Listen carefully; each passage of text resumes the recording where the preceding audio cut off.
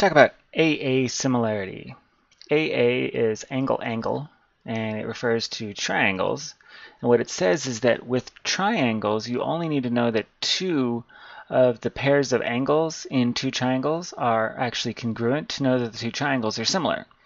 And that's because even though the size of the triangle may be different, if there are two angles which are adjacent, and they must be with the triangle since there's only three angles available, then the third angle can only meet at in a specific relation to the other two.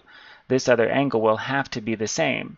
And you can think of that from a number of standpoints. You can realize that no matter what this first angle, say z, is, and no matter what y is, the only possibility once we have those two fixed is the remainder of 180 degrees once those two have been taken away.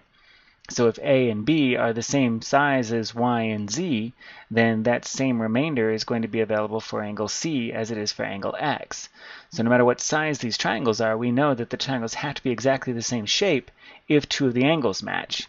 The other way to see that is to put one triangle on top of the other. I can sort of drag this one over there. I'm going to get part of that little similarity thing, but oh well. If we move this triangle over to the right, you can see that if I set them on top of each other, here, that angle up there on top and on the lower right is going to be exactly the same. And because those upper and lower angles are exactly the same, the triangle can only continue in that direction towards C in exactly the same way for both triangles. So the top triangle may be, or the bottom triangle, may be bigger, but it's only because it continues on at exactly the same angle. So that lower angle is going to be the same if the other two are. And that means that if we can prove that two triangles have the same two angles out of three, that we know the two triangles then are similar. And if the triangles are similar, it means that their sides are in proportion.